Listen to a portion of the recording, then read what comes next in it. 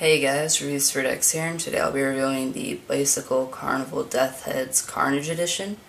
You can get these at Bmpokerworld in the link below. So let's get right into the cards. Instead of a double back or a blank card like you usually get in a Carnival deck, or lots of other custom decks, you get two add cards. And I don't really like that because they don't really contribute anything. The Ace of Spades is very nice. It looks like this.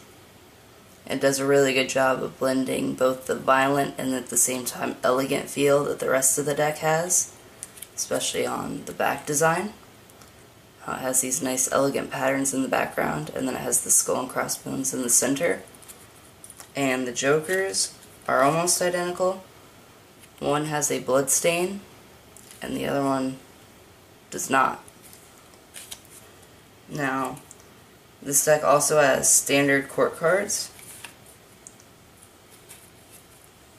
and standard colorations of all the pips.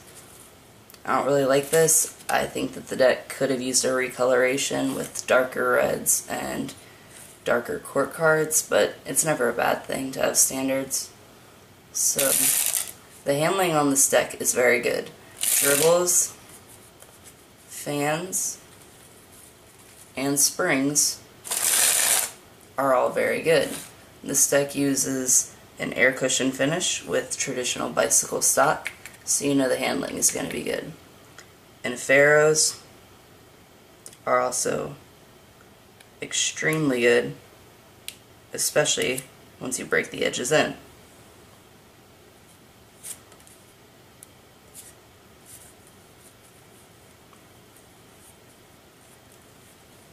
And giant fans look very good with this deck because of all the design elements in the corners and sides of the deck. They really work together to form very good looking giant fans. So overall,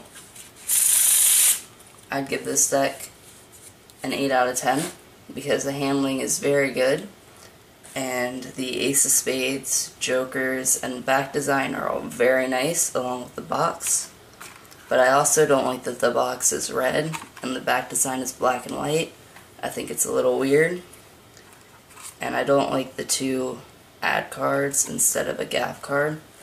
And the standard court cards and standard reds are just kind of so-so. So thanks for watching, and remember you can get these at Bmpokerworld in the link in the description.